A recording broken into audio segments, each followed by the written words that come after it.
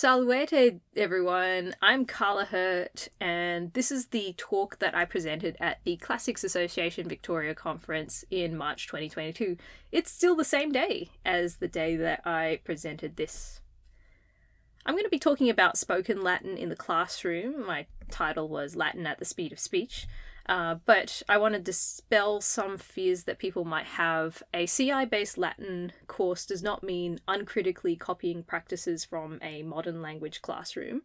It doesn't mean role-playing ordering coffee and pizza in Latin as if that was the goal. It doesn't mean throwing learners in the deep end of immersion and seeing who sinks or swims. Like, immersion is not the same as comprehensible input. And it also doesn't mean exclusive use of Hans Ulberg's Lingua Latina per se illustrata. I actually don't use Lingua Latina per se illustrata at the moment while I'm teaching year 7 to 12. A little bit about myself is I learnt Latin from the Cambridge Latin course in high school, in Melbourne Girls Grammar School. And I learnt ancient Greek from a grammar textbook in university, in Melbourne University. I teach Latin in years 7, 8, 9, 10, 11, 12, and I started teaching about in 2017, so that makes this my 6th year of Latin teaching. I'd been teaching through a hybrid of grammar translation and the reading method for about 4 years, and then halfway through last year, I started learning Biblical Hebrew with Aleph with Beth, a comprehensible input-based approach, and I found it 10 times more effective than learning the language with grammar translation. And it changed my outlook so much that starting in about June last year, halfway through last year, I've been transforming my Latin teaching towards comprehensible input-based methods. Also, I've been learning Italian since December, purely by the mass comprehensible input method, i.e. Netflix. And I recently started an ancient Greek club at my school, an informal lunchtime club, teaching students spoken ancient Greek.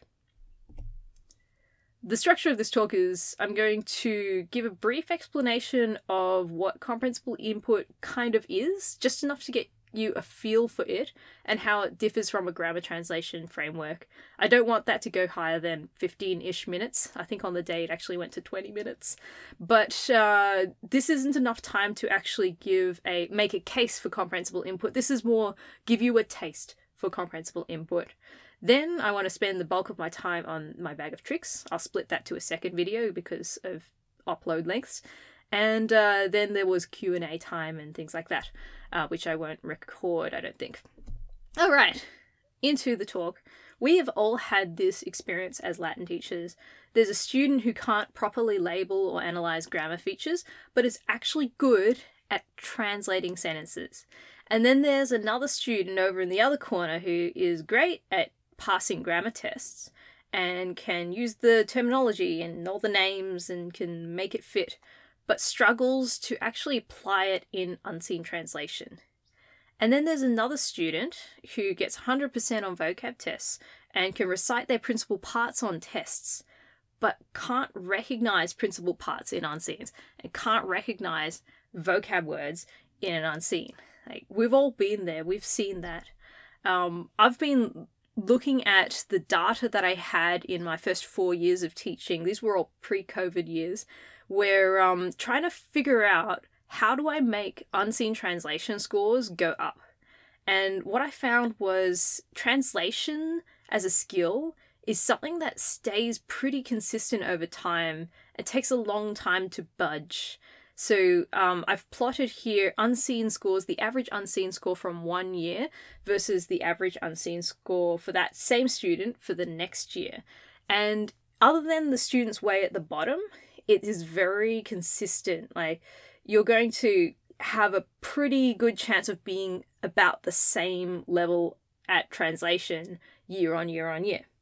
So how do I get it to improve? How do I get students to push upwards?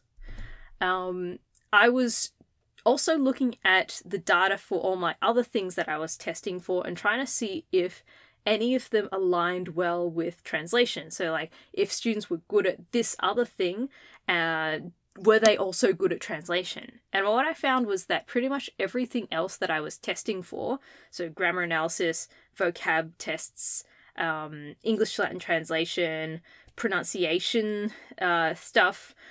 Pretty much everything didn't really correlate very well. It was all fuzzy correlation with translation ability. And one of the worst ones was grammar analysis. Like, this was a total scattershot, where grammar analysis scores, if you plot them against the unseen scores in either the same year or the next year, they just did not align very much. And that is the sort of data equivalent of saying there's a student that knows grammar really well but can't translate to save their life, and over there's a student that can translate really well but can't answer a grammar test to save their life.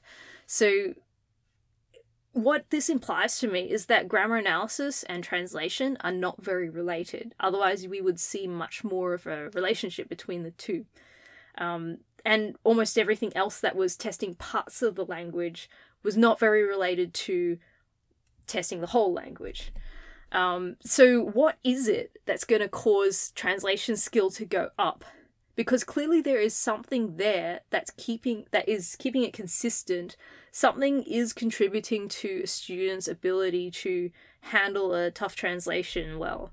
And what I've been drawn to think is it's the whole language skill that drives unseen translations.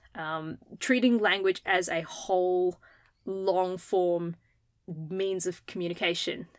Latin is, at its core, a language. It's not a code, something cooked up to be hard for the sake of being hard. It's a natural human language, and all the complexities that arise in Latin arise because of natural human language tendencies. It was spoken natively by the people who wrote the classical canon. It is a natural native language for people who made the texts that we're studying. And while natural languages are complex, even so, somehow our brains can handle natural languages unconsciously and at incredible speeds once we have gotten it, once we have acquired the language. It seems to be no problem for the language engine in our brain to work things out. So I've been drawn to conclude that approaches based on second language acquisition research should be applicable to all human languages, including Latin, ancient Greek, biblical Hebrew, all the any natural human language should be acquirable by the same means. So just wanted to visualize, sorry, this is my laser pointer here if that's been bugging you. I wanted to visualize what it looks like, what examples of some of these approaches, differing perspectives look like. But I'm going to give pictures of textbooks like that. But I want to make a point that a lot of Latin teachers in the US, especially, are not using a textbook. They've got their own curriculum that they've developed, and it's not the same as using a textbook. And sometimes we lose sight of that. A textbook is not the same as a curriculum, and you don't actually have to have a textbook to deliver a curriculum. So in the grammar translation examples, Wheelock's Latin is, your classic kind of thing. It has exercises, it has paradigms, it's got isolated uses of the language, it has isolated fragments of quotes, that kind of thing. It all kinds of comes at you randomly in terms of not forming a meaningful, sustained unit very much. Then there's the reading method, and the poster child is Cambridge Latin course, but it also includes Oxford Latin course, Ecce Romani, Suburani, and Lingua Latina. I put Lingua Latina in the reading method, which is the method that straddles grammar translation and comprehensible input, because while CLC and Lingua Latina contain comprehensible input, yes, they contain lots of comprehensible input, they also are built upon the framework of grammar translation. They're built upon the idea of needing to deliver a grammar translation curriculum, basically a series of grammar goalposts to move through, and they use readings to achieve that. There are comprehensible input-based materials that don't assume the grammar curriculum as an external construct.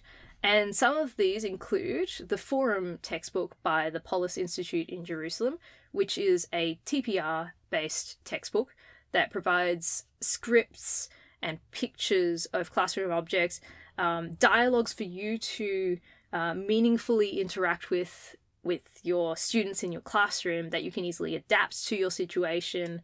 And that's actually based on the idea of comprehensible input, large amounts of spoken Latin in the classroom.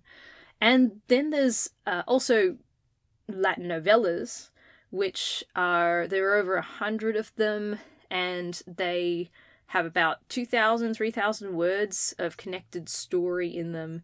They shelter the vocabulary and not the grammar, so they'll give you whatever grammar forms are necessary to make a point, but they'll say it using simple words.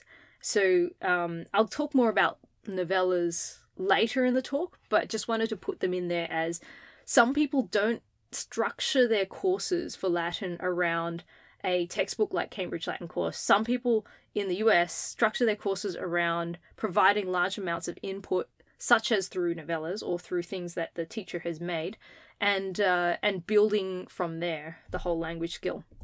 Over in this corner, I've put conversation manuals. They exist. These are conversation manuals that contain like real-world, modern language, Neo-Latin type conversations with the goal for producing conversational proficiency. I don't use these in my 7 to 12 classes because Latin conversation is not a curriculum goal for me. The curriculum goal is reading fluency, and conversation in the classroom can facilitate that, absolutely.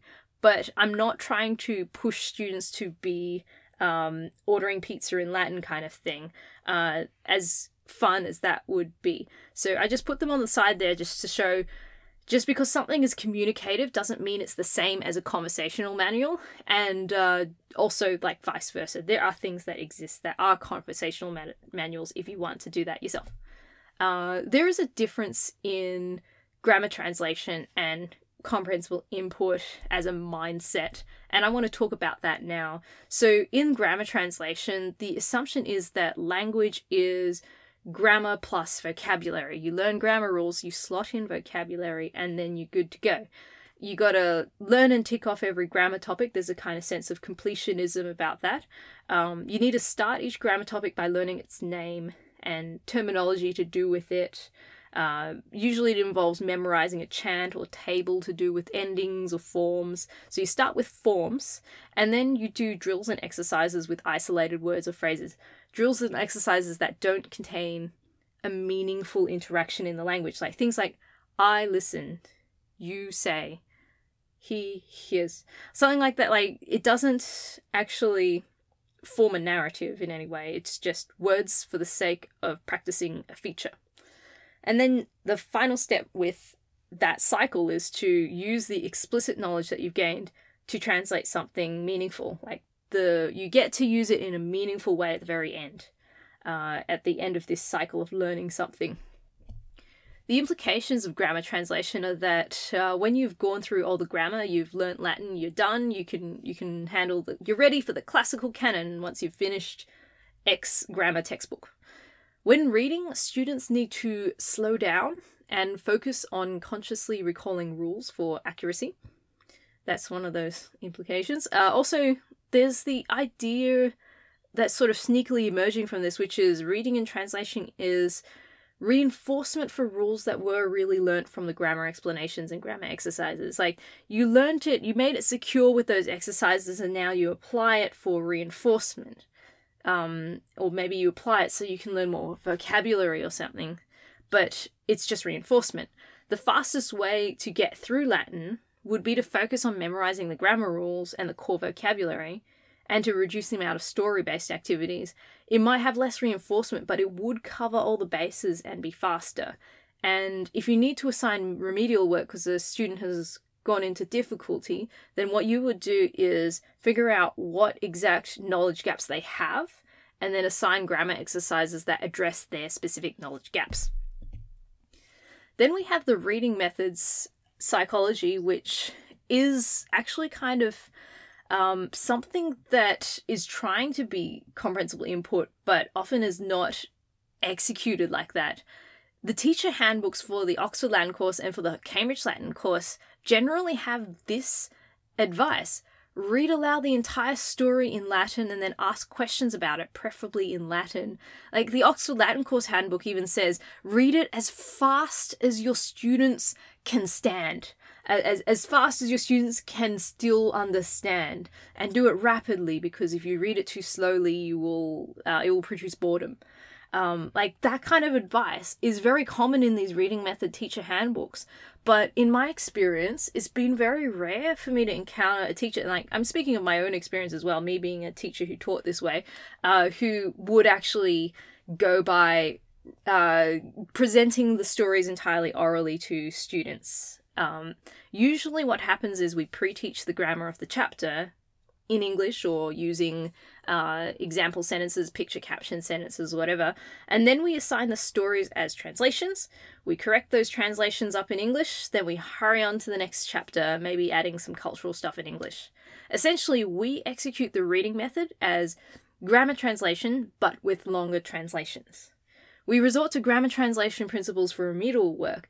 When we're making exercises when the class is struggling with something, we usually make it in the form of drill type exercises or isolated sentences, extra practice sentences type exercises.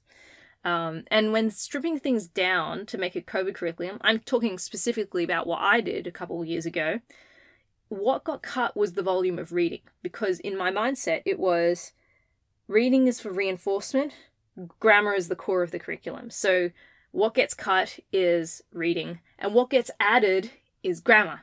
So, yeah, I've been watering down the reading method to be more and more grammar translation-like. Then there's comprehensible input.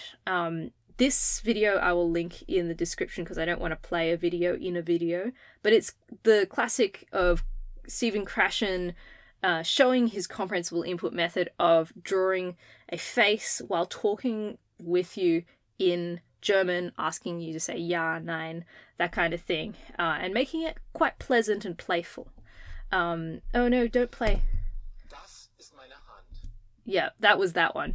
The implications of CI, and I see I'm already on 18 minutes, these are quite important hypotheses, and Krashen's not the only researcher to be in the second language acquisition field. There are some really important later ones as well, but I'm just bringing him in because he's one of the most like fundamental type ones. There's the acquisition learning hypothesis. It's a hypothesis that posits that there's a difference between implicit and explicit knowledge. Your brain acquires language implicitly when the right conditions are met, but what you learn explicitly is really only useful for knowing about the language, facts about the language, and it does not really penetrate into your heart of hearts as knowing the language. Then there's the monitor hypothesis, the idea that students can use their explicit knowledge to edit their language to look like they've learnt something, look like they've acquired something. But this can only happen when they have time and know the rule. So this happens when students get something right on the grammar test, and in the heat of the moment, in the unseen, they don't get it right. Like, that happens all the time in my classes.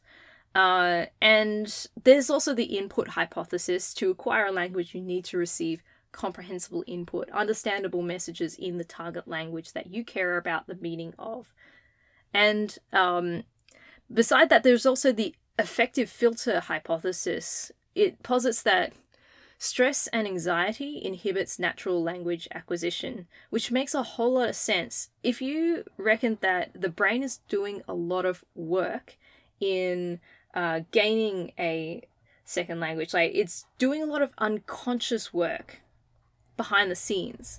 And I do find that that is the case. Like, after listening to a lot of Italian, I feel tired. But obviously it takes resources for the brain to acquire a language. And sorry about the sound of rain here. There was no rain on the actual day. It was a beautiful day. It takes the brain resources to acquire a language, but in a fight or flight situation, it doesn't make sense to devote those mental resources towards a long-term goal, which is language acquisition. You should be, the brain should direct its resources towards escaping danger in those situations. So anything that puts you into fight or flight, stress, anxiety, try to escape danger, life or death situation, is going to reduce your ability to use that time for language acquisition. So we should be mindful of that and try not to have stressful, anxiety-inducing situations in language classrooms, because language is not a matter of life or death. Then there's the natural order hypothesis, one of the most interesting ones, one of the most interesting findings, which posits that for every language, there is a fixed order in which structures will be acquired by learners, regardless of what their first language was, and regardless of the order it gets presented to them in the grammar curriculum. In the Latin space, this is really exemplified by the accusative case, which is taught extremely early. It's taught in like chapter 2. But in my experience and in the experience of pretty much every other teacher that I've seen online talking about it, the accusative case is really acquired quite late-ish, surprisingly late-ish. There was a US teacher, I think it was Bob Patrick, who said that his students were able to produce gerundives of purpose accurately before they were able to produce accusative cases accurately. So that goes to show that maybe the order that we teach something in an external grammar curriculum has no bearing on the order that the brain actually wants to acquire things by. Maybe the brain sees the accusative case as something that it should leave till later. It's like, I'll handle you later, you're not the most important thing in this language. And I'll work out meaningful things like gerundives of purpose first. It's wild. Other implications of comprehensible input are that the form modes of language are not equal. So the receptive modes of listening and reading provide comprehensible input, and so they drive language acquisition. Whereas the productive modes provide comprehensible input for the receiver, not for the creator. So in class, assigning English to Latin translations or isolated language composition tasks like, for the sake of an exercise, write about your day in your diary or something, does not provide CI for that learner. What I do in class is I get students to write things in Latin for their fellow students to read or hear. I want them to read or hear each other's production. And I want to facilitate making it that way because, I mean, they love reading the crazy things that their fellow students write. But basically, I want to utilize the productive modes to provide CI for the rest of the class and not for its own sake. Why should we be advocating for spoken Latin at the end of the day? Who will learn more Latin? A student who spends 10 minutes processing 50 words in Latin because they're doing a translation task, or a student who spends 10 minutes processing 600 words in Latin because they're watching a video about Minecraft in Latin with continuous Latin dialogue. What I've been finding is that part of the reason why we have this like 12 times less Latin than we could have in the class situation, students spending 10 minutes to translate around about 50 words in Latin into English, is that we're doing too much translation as an activity in class. Now, I'm not against translation as an assessment. I think that translation as an assessment is a pretty good metric, actually a really good metric for how reliable it is at capturing a lot of stuff at once. But doing translation as an activity limits the amount of Latin that can be delivered in that class. Like, for one thing, there is a physical writing process of putting words down. In some subjects, slowing things down might be a good thing because then you can think about it a bit more. But in this case, the writing is happening in English, not in Latin, and the thinking is happening in English, not in Latin. It's being processed in English and not Latin, which is a problem. It means that you just can't deliver that much Latin. You can't deliver 12 times as much translation work to a student. You can't just say, do 12 times as much homework. But what we can do in our lessons is look at the activities that we're actually delivering in the time that we have and see, can I deliver word-rich, language-rich activity versions of that involve lots of full sentences forming coherent narratives. So I'm going to leave it here. It was 25 minutes. Yikes. And here's my bag of tricks. My bag of tricks thing will be the next video. Ami